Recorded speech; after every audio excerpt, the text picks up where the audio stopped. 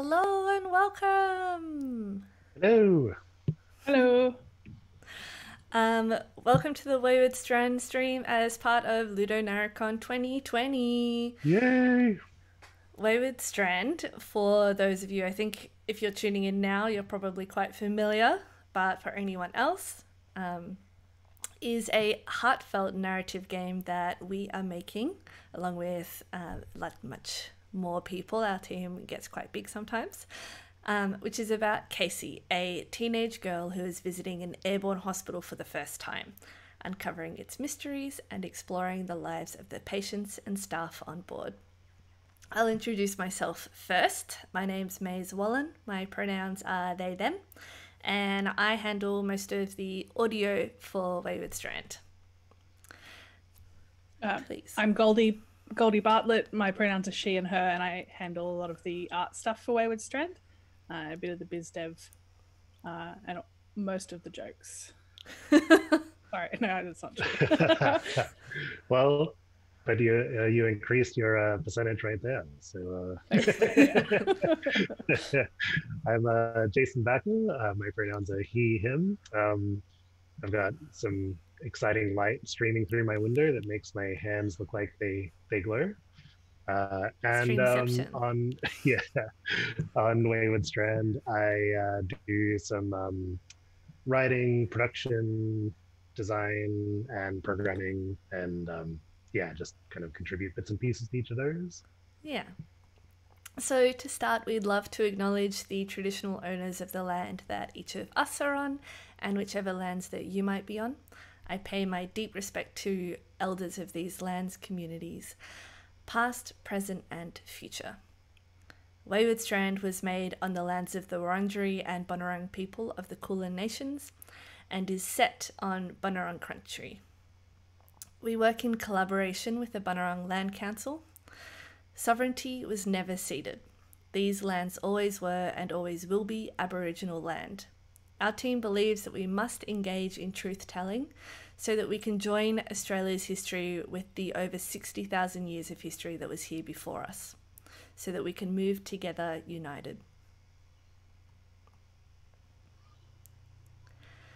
LudoNarraCon was organised by a fellow traveller in partnership with Steam, and we really want to give them a big thanks for hosting Wayward Strand for LudoNarraCon 2020. It's a really great event, and we're really happy to be taking part and chatting about Wayward and all things narrative games. Yeah. It's been a cool community. It's a pretty huge deal. Like, there's so much content all happening at once. It's a bit overwhelming. On our end, there's a demo version of Wayward Strand available throughout the week to download on Steam, along with a whole lot of other demos for great games, plus sales and heaps of streaming and panels to dive into, like this one. When you go to the LudoNarraCon page on Steam, you can just keep scrolling downwards and there's just more and more and more. I don't know if you guys have checked that out yet, but it's pretty, like, it's really long. It's like a ream of content. You can follow us and also ask us lots of questions on Twitter at Wayward Strand and on our Discord, where there's a link on our Steam page and it's also been tweeted a few times. And also members of Wayward Strand are popping in and out of the stream chat, whether we're live or not. So we have a lot of looping content for all of LudoNarraCon. So we hope to see you there. The demo that we're talking about now and that we're showing is a work in progress version of the game. So you get to see sort of where we're at the moment and see us sort of deep dive into the different bits of tech and the design thinking and the narrative and the art and the audio and the animation and everything. And I think it's a cool preview of a game that is definitely not finished yet.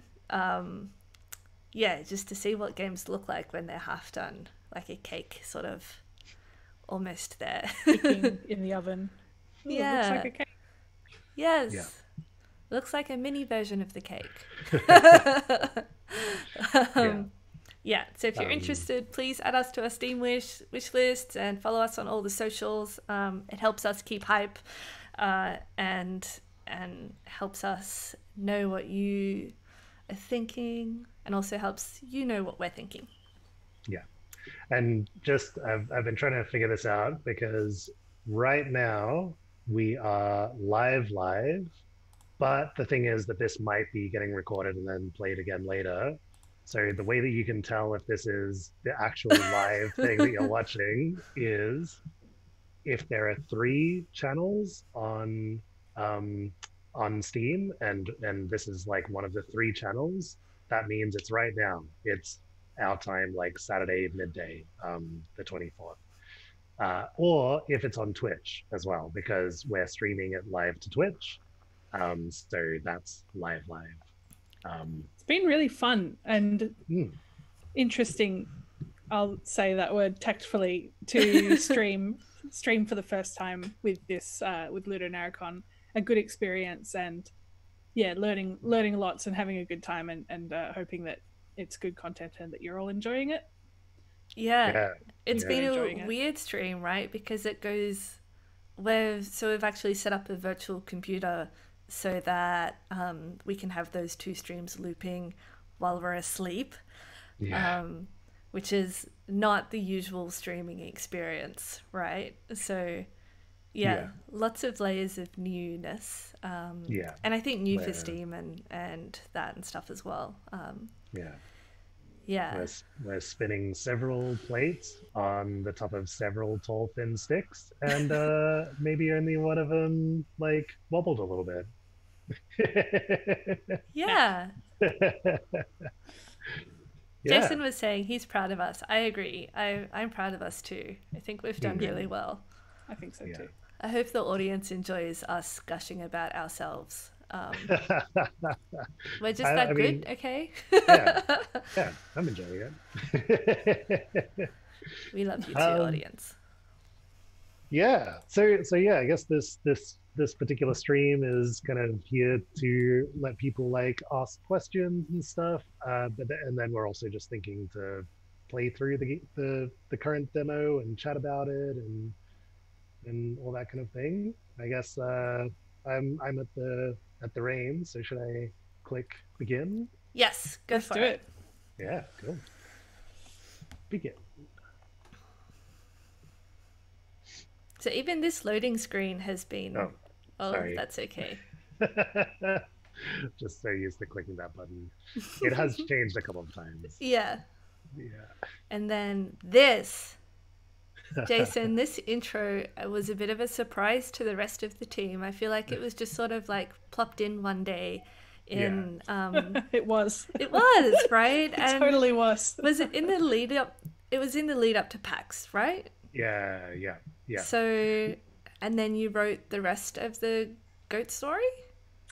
Well, Was the goat always there? Yeah, because Esther says that they're going to go solve a mystery about a goat, and you know, I'm not gonna say what happens with that mystery, but I think actually for a long time we had the idea of actually maybe I'll even pause it so we can talk about it, and we can kind of be pausing and resuming because it'd be interesting to talk about this stuff as well.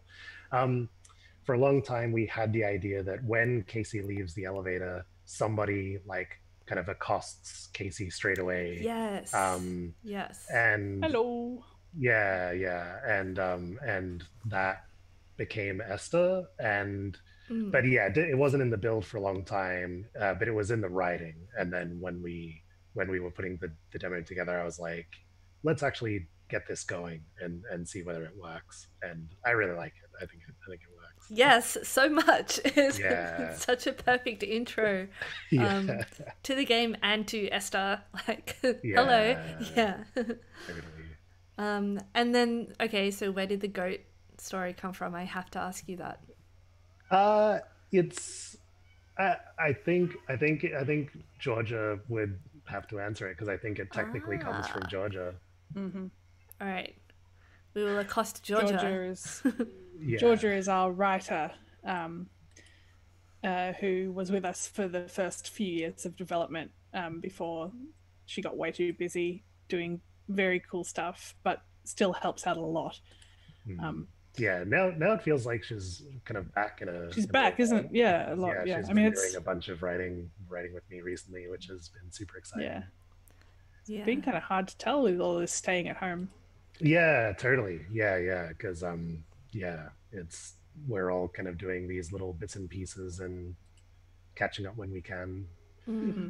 But Georgia Simmons, sorry, Georgia, is really well known in the Melbourne theatre community. Whenever I Hmm. meet another theatre person and I'm like, oh, I've been working with Georgia Simmons, they're like, wait, this Georgia? Yes. And then they gush about her work. Yeah. So, yeah, it's really exciting to have that community keeping an eye on us and like knowing about our work a bit. Mm-hmm. Yeah, it's been really fun. Where where do you all reckon I should go? Ida, Ida? Sure. I love Ida. I don't know. I say this about literally all of the characters. They're my favorite, but I do love Ida. Yeah. I think I relate you to Ida a lot. Yeah. Like, yeah, she was a lot of what I guess everyone was doing. But yeah, I think that she really pulled you in at the start of development. Hmm. Want to say as well that if the gameplay is appearing a bit choppy, that's probably due to the Australian internet. That's Yeah, my we're just general fallback on that. Yeah. yeah. But you can watch the other stream that's got smooth gameplay, and also you can just download the demo. Yeah. Download the demo. Yeah, totally. Yeah. And I'm not sure, Maize, are we transmitting audio of the gameplay to our viewers at the moment? That will be up to Jason. I'll try turning it up a little bit. I'll see if Yeah. volume mixer. I learned a new thing about Zoom just yesterday is that you can actually share audio from your desktop. I didn't realize that, but yeah, you can, which is Seems like fun. yeah. Well, I mean, it seems like something everything should have, but Skype and Discord, you have to do some hacky stuff to get it happening. Well, the reason I wanted to bring audio up at the moment is just because we've had the pleasure of working with Anne Charleston for the voice of Ida. And if you do get your hands on the demo or watch the gameplay stream, there's a few scenes with Ida where you can hear that and how gorgeous it is. One of the questions we were like really frequently asked during PAX and also during Day of the Devs was whether we're planning to have all of the characters be voiced, and I just wanted to say a resounding yes. Of course, it's just indie dev life that some things come later than others, and yeah, the voice acting's one of those things. But we're hoping to get on that soon, and having actors like Anne Charleston has been really inspiring and making us excited to get on that soon. Yeah, and like it's been part of our process of learning when and how to do voiceover. So like the voiceover that's in the current demo is our second round, where I learned a bit more about the audio engineering side of doing VO in an actual studio, not just in my home studio. And one of the reasons also that we did voiceover before the whole game was written, so usually we'll do voiceover once everything is written rather than bit by bit, so that it has more sense of continuity, is so that we could have voiceover in to react against as artists and as designers. Like we needed something in there, and our Scratch VO was not happening. And also when we did the Scratch VO, I found out that I like editing voiceover for a little while. But our game has so much. It was just a huge manual process to get it all implemented, like all cut out and then implemented. Yeah, so we even learned ways to mitigate that during the recording, and we work with Tifa Newsom, who is based in Brisbane, and she professionally does ADR for film. So she's very used to cleaning and editing lines of dialogue like forever and ever and ever. And she gave us some really good tips about like the in-studio pipeline, and also how to deliver it to her so that she could edit it way faster than me, and then send it back. And yeah, so just like learning that pipeline and learning the kinds of things that we like to do. Yeah. Yeah. I was just going to say, I've been, just because I've been in control of this demo, what I've been doing is showing off all of the things that were hard to do, like all of the Nice. getting the animation going for picking up that photo frame, or I don't think I got her to pick up Toddy yet, but the animation where Casey rubs Ida's hands that are a bit sore, like that was hard to get going, and I was happy that it worked. Nice. Yeah, like How many? I mean, sorry, I ask this every day, even though I'm like on the core team of this game. Like I didn't know about this, rubbing Ida's hands. It's this tiny little thing that you can do in the middle of this first conversation with her. Like with all of our characters, or with most of the characters, there are loads of these tiny little things out there. Yeah. Yeah. Yeah. Cool. Yeah, it's all stuff, and like one of the other things that happened there, because I wasn't controlling it a lot, was that Ida was bringing up things to talk about or saying things, and then you could see there that Ida just remembered that she had to go do something, and so she just left the room. more like got bored of Casey not contributing to the Yeah, bloody conversation, Jason. yeah. Yeah. And yeah, that's like, yeah, just the structure of the game kind of means that even if you to actually be able to see all of that stuff, you really just have to be spending all of your time with that character.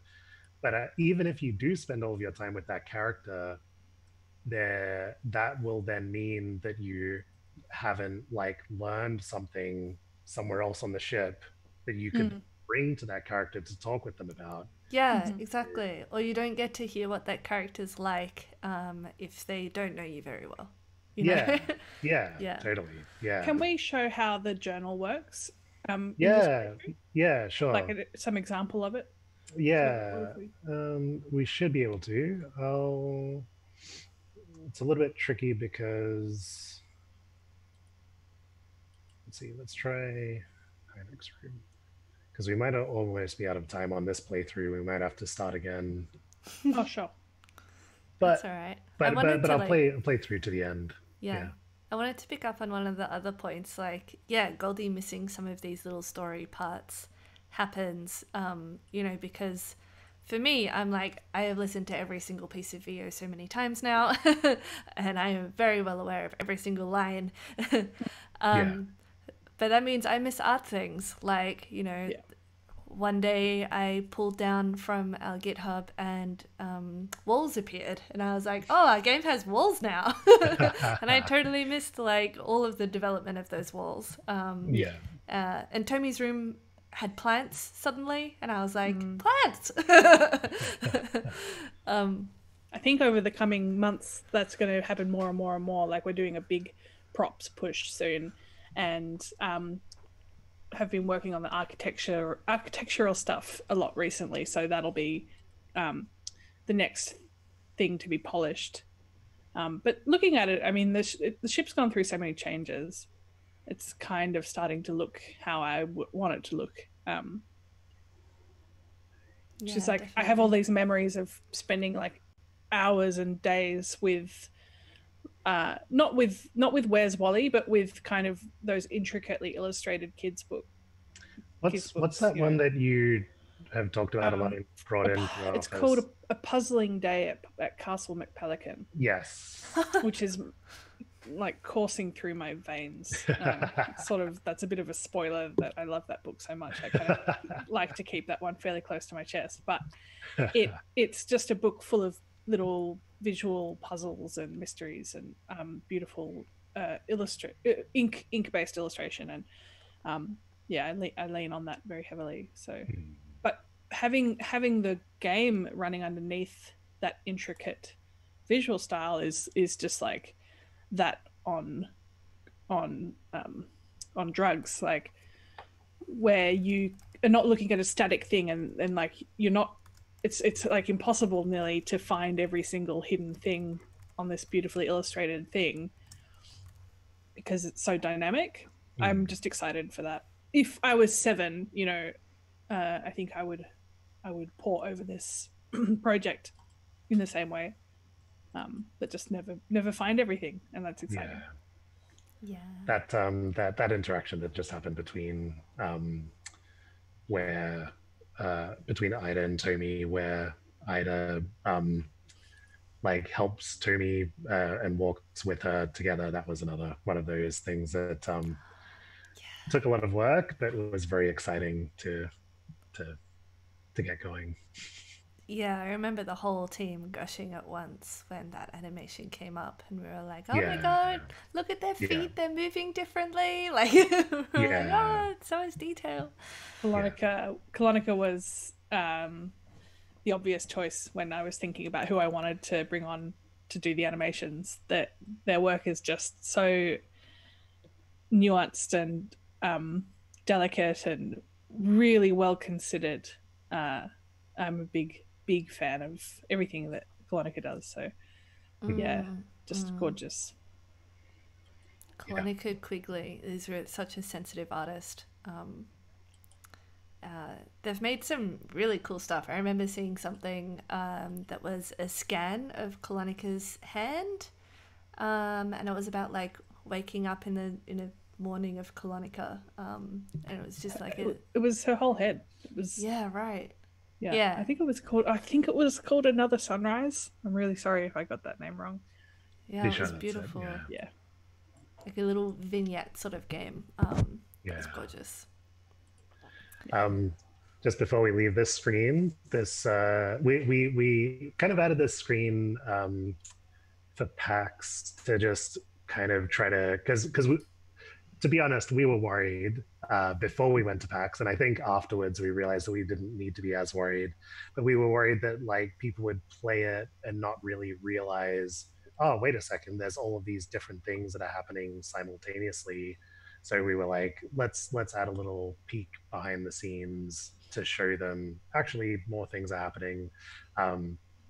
But it's nice to have it in the build now, both for LudoNarraCon and then also because I can point to it right now and say that on the other stream, looping every 4 hours or so, there's a little tech deep dive that where Maize and another awesome team member, Aspen, kind of help me dive into some of that tech stuff, and also we kind of all talk as a team a bit about like the design of simultaneous stories and why it's important to us and stuff. So definitely try to catch that throughout LudoNarraCon if you can, if you've got time. Should I hit play again and maybe return to title and skip intro, and then that way we can just dive straight in. Yeah, sure. I love that scheduler. Like, it just looks so real also, like something that I would use in my day-to-day. Totally. Which makes sense because it is everyone's day-to-day on the ship. We got to show that off a lot. Totally. Sorry. Go ahead. I was just going to say if anybody has any questions and want to pop those through.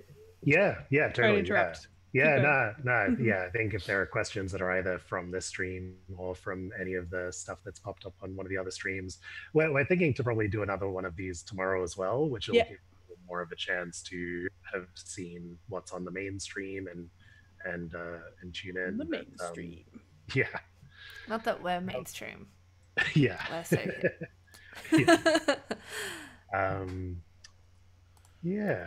Well, now that we're back at the screen, Maize, did you want to say the thing that I blocked you from saying the first time around by accidentally just clicking this button too quickly? Yeah, that this screen itself, like the little description that the player gets to come into our demo, has changed a few times. Yes. And like, so the first time that we even implemented this screen, because it wasn't even there in the first place, was because our previous demo was coming in halfway through day 2 of the game. And now the demo that we have is a bit of a mix of day 2 and day 1 content, like basically just like the really polished stuff that we want to get feedback from players and stuff on. How do you write this sort of intro? And oh my god, look at that visual, Goldie. Well done again, always. That's no worries, mate. You write the intro like this, I think, by just saying, okay, almost formulaically, like, what does it need? What's this piece of writing need to? What does this piece of writing need to achieve? Okay, it needs to be a succinct explanation that catches the potential player up to speed without overwhelming them. Not too long, so that they don't just like pound through and click through. You know, I would like them to take a minute to read it. Because it's interesting, like, regardless of where in the game the player, like if the player comes in halfway through the game, they're going to have missed some stuff. But even if they come in at the start of the game, they're going to have missed some stuff because all the characters have lives. It's like this was definitely difficult to figure out exactly what text should go here. I think as Goldie was saying, it's kind of just figuring out like the key is, because even though this is now kind of starting from the start of the game, it doesn't have some of the intro stuff that we're planning to have there. And I think that was part of the goal of this little bit of writing, was to kind of get across some of the stuff that's in those little bookends. Bookends. Yes, which we won't talk too much about, partially because they're still not fully planned through. But but I think those will be very exciting when we're able to talk about them. Let's board the hospital. The last thing I was going to say about this bit of writing is, I think it's important, even though our game isn't, it's about all of the different characters and what they're doing. It's important to give the player a little bit of like, this is a general idea of what your goal is. Even though, we're not really a goalie game, but this just gives the player a little bit of something to hang on to, so that if they're standing around going like, what should I do? Then they can think, maybe I should check my notebook. Maybe I should go ask people some questions. Nice. Yeah, I think it's a good, like, it's not a compromise. It's like, we had this discussion a lot, right? Is the kinds of people who want more goals and more sense of direction. You know, it's like how, like, we get what that feels like. We're gamers too, you know, like, and so the design of trying to figure out, okay, how can we put something in there that adds to the experience? It was interesting for us. And like, I remember Goldie had a lot of ideas around different puzzles and things like that we could put in. And we worked through just so many different iterations of how do we get that feeling of being goal oriented, and still trying to keep the natural, this world is alive, you're a 14-year-old girl, you have that much agency. You know. I just want to give a special shout out to these plants, which are mostly by Olivia Haynes. Yes. Just while we're here.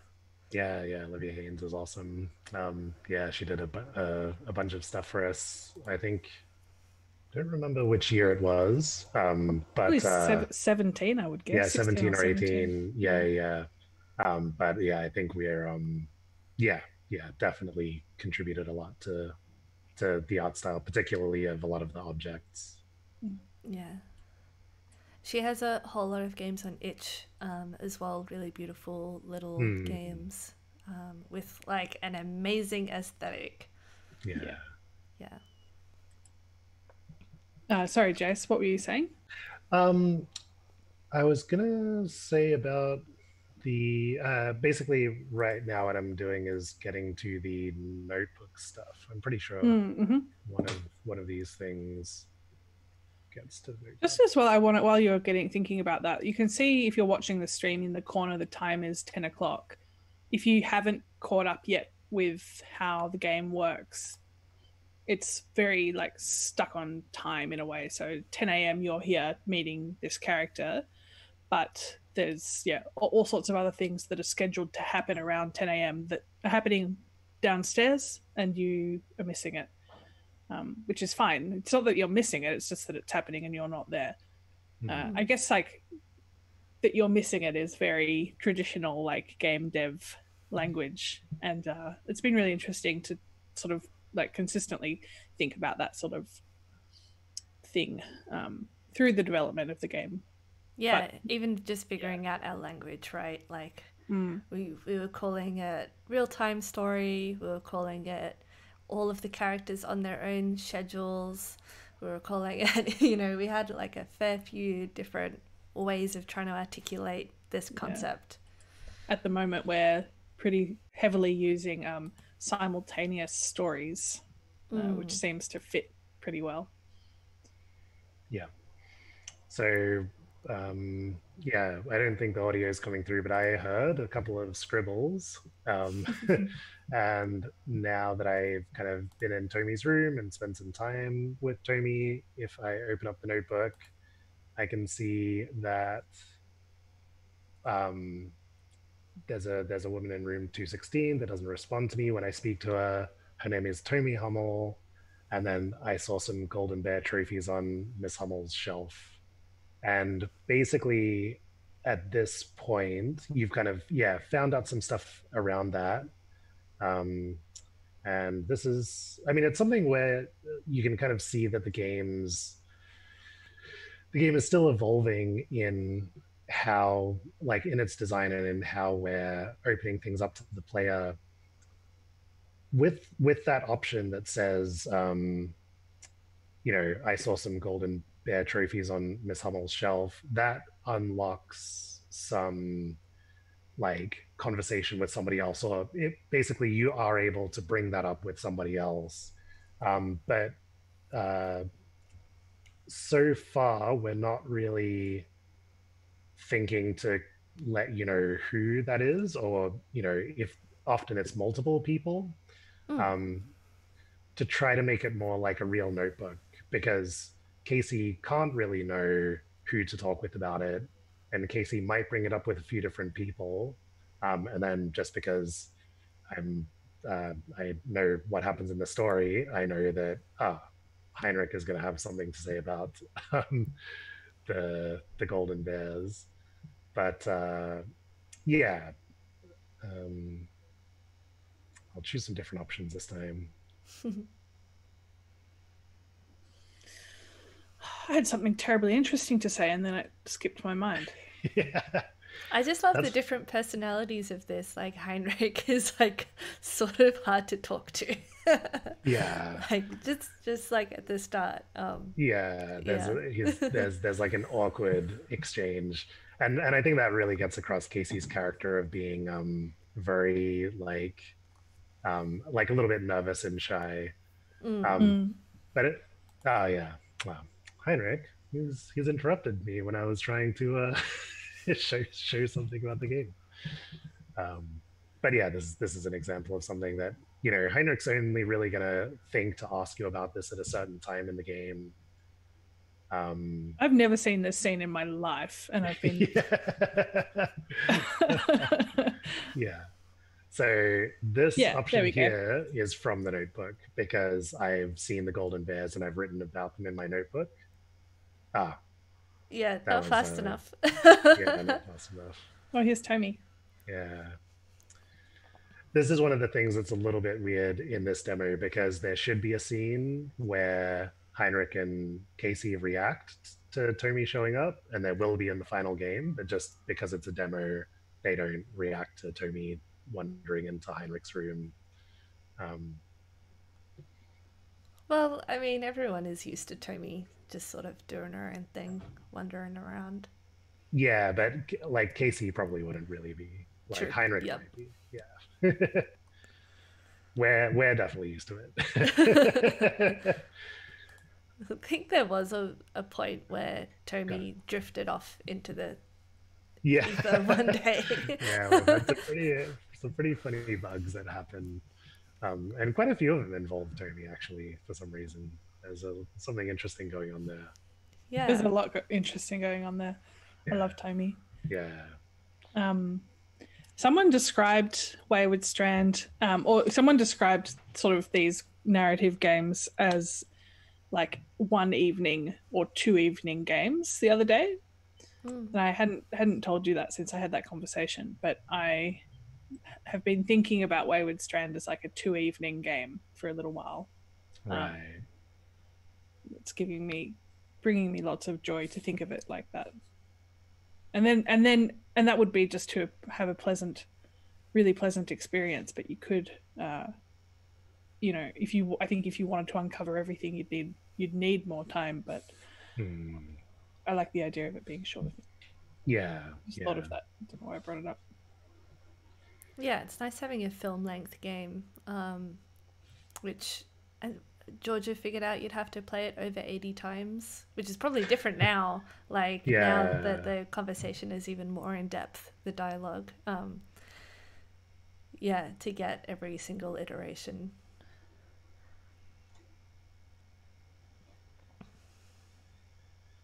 So Casey's writing for her school paper, but is also just curious.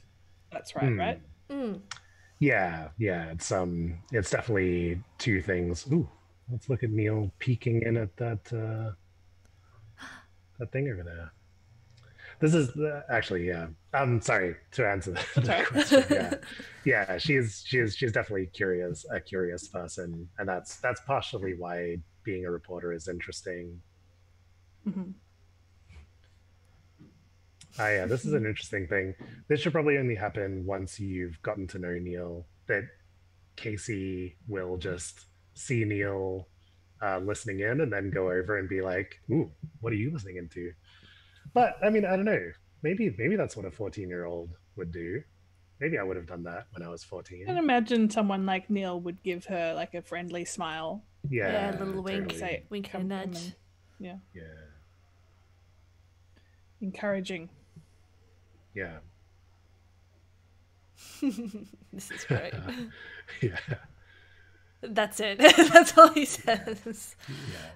But that's all he says in the demo. But in what's written, it actually goes a lot further.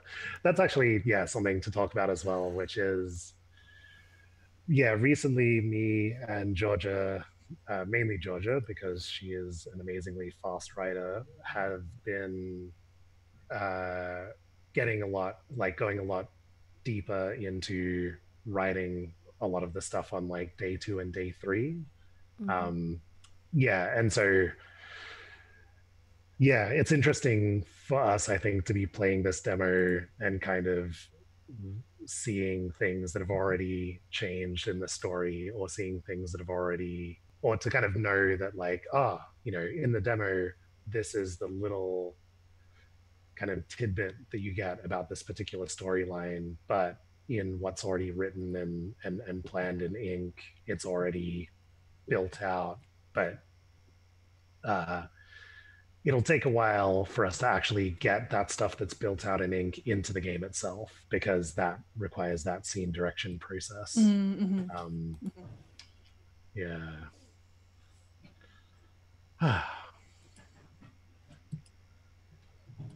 Yeah. Well, I guess I'll jump onto the thing and see if we've got any questions popping up. I'm very excited to check out a couple of friends' streams over the next couple of days. Totally. I'm a huge fan of a lot of the games taking part in LudoNarraCon, but personally, I'm really excited for Welcome to Elk.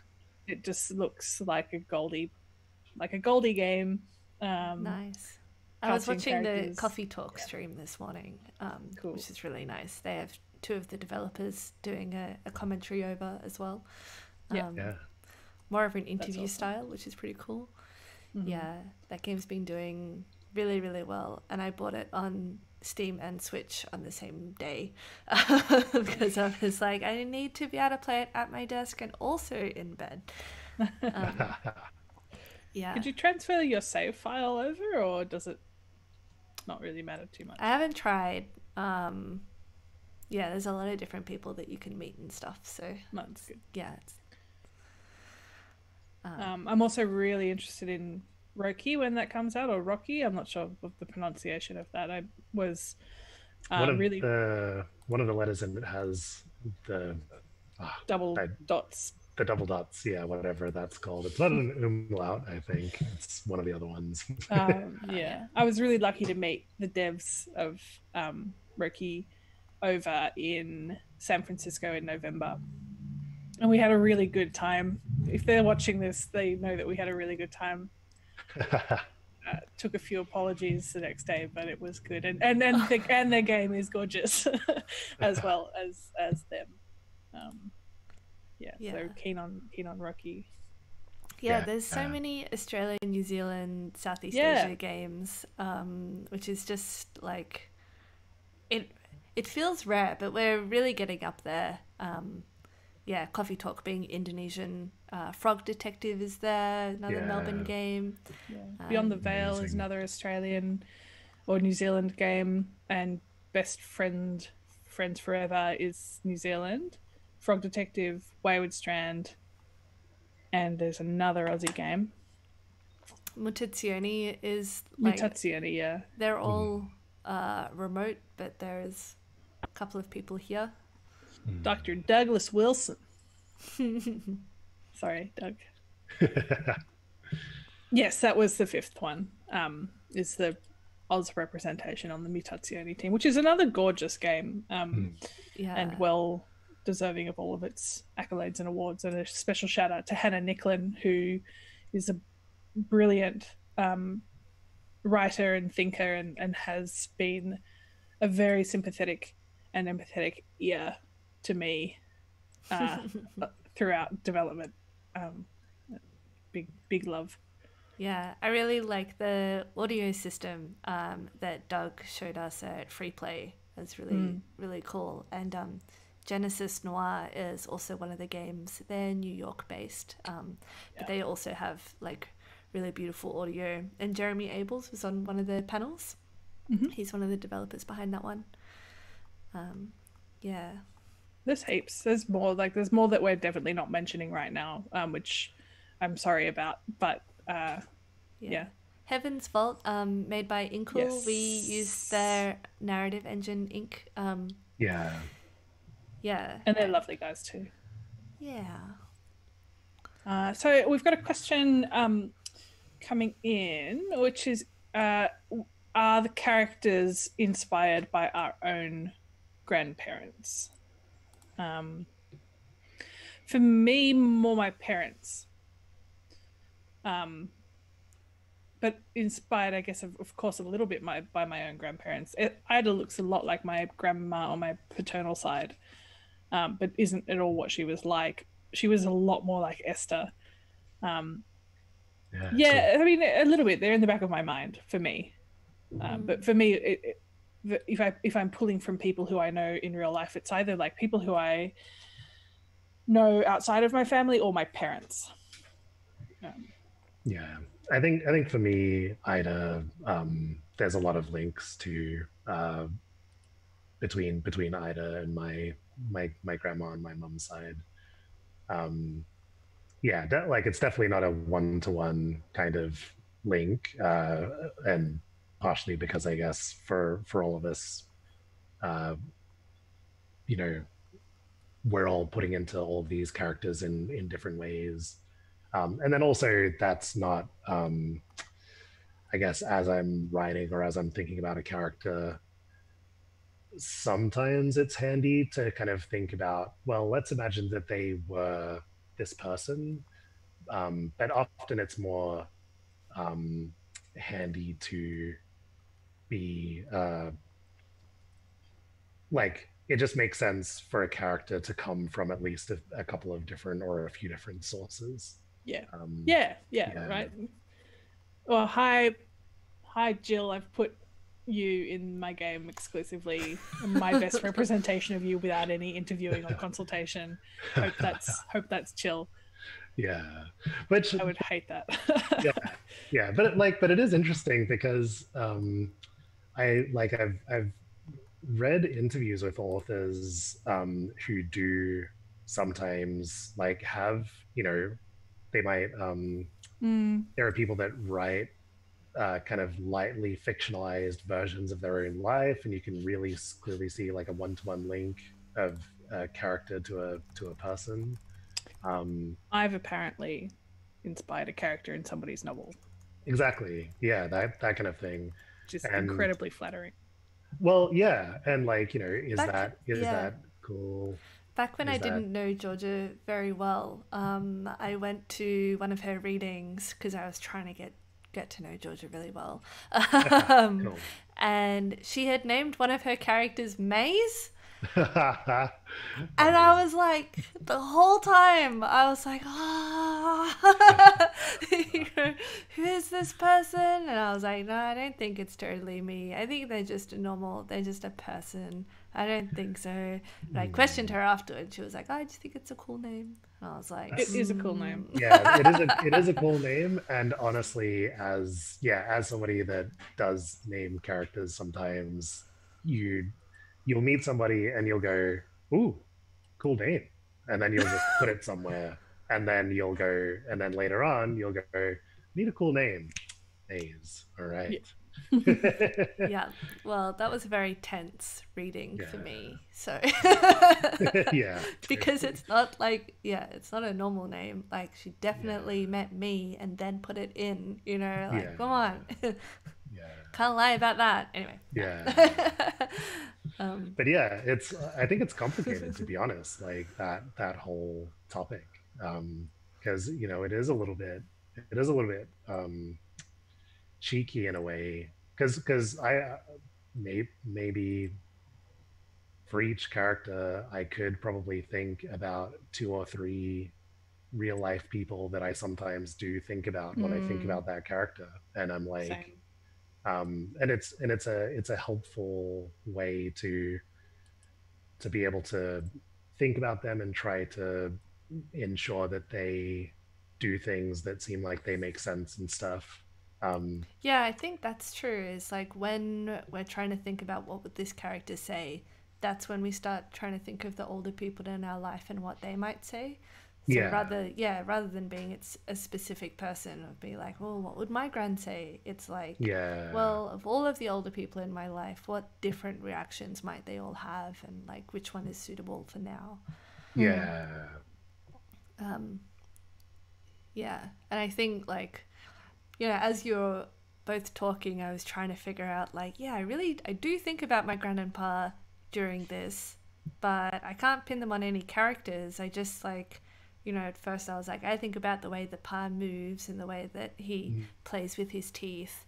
And then Gran, I was like, I think about how she's very strong-willed, and a bit of a socialite, and how fit she is. Like that's, uh, and it doesn't come across in an obvious way in the game. It's more just like having to pinpoint those people in your life, in general when you're working on this.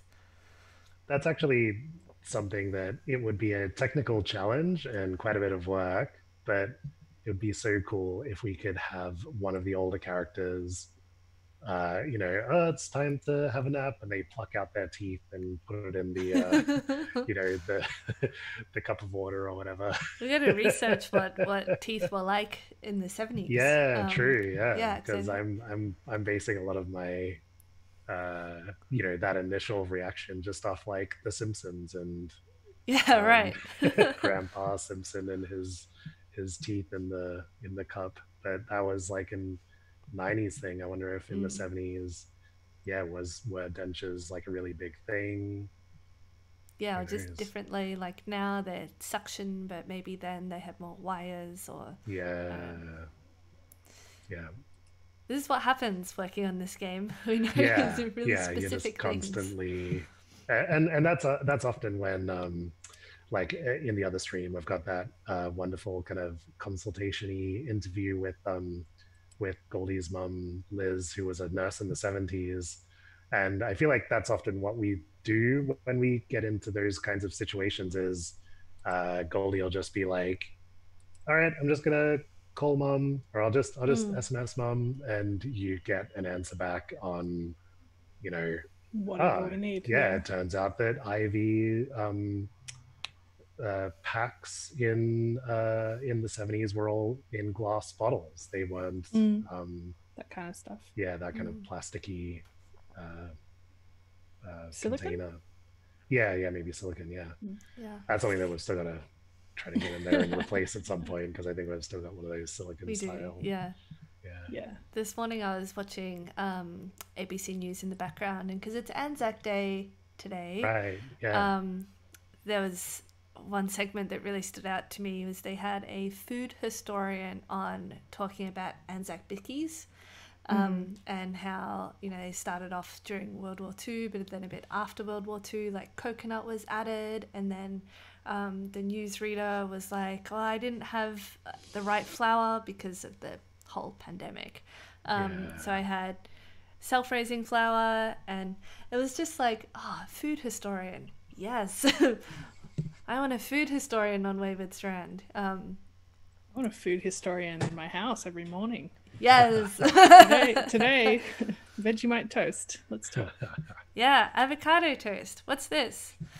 Yeah. Totally.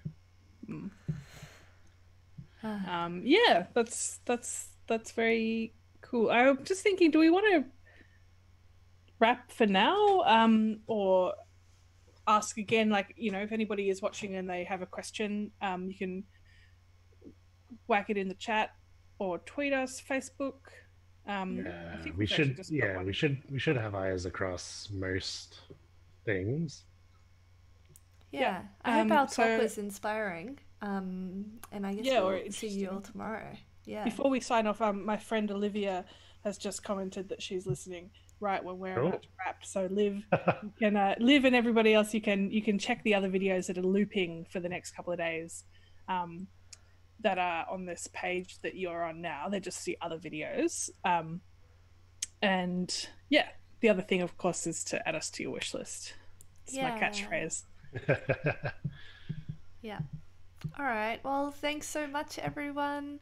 Thanks. You can check out our other videos where we go into the characters. We go through Ida, Casey, and Esther, a little bit of deep dives, as well as a deep dive into the tech behind the narrative, which is cool. We have a wonderful interview where Jen Frank interviewed us, who's quite a prestigious, amazing journalist, and then with Liz Bartlett as well.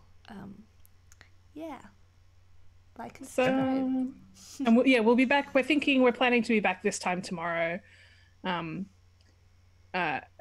we might surprise you with another one, but who knows how we're going to be feeling. So keep an eye on our socials for announcements on that. And if you can think of any questions that you do want us to tackle for tomorrow, that would be really lovely. We would love to answer them within reason. Yeah. All right. Bye, everyone. Thanks so much for watching. Yeah, thank you. Thanks, LudoNarraCon too.